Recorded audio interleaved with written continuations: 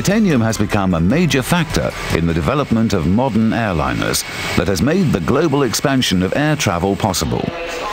Titanium is as strong as steel, but 45% lighter, stronger than the best aluminium alloys, and able to operate at much higher temperatures. More than 50 tons of titanium alloys are used in every Boeing 747. Titanium comprises almost 10% of the weight of the Boeing 777, the high-strength beta-titanium alloy undercarriage accounting for a near doubling of the amount of titanium used compared to earlier aircraft.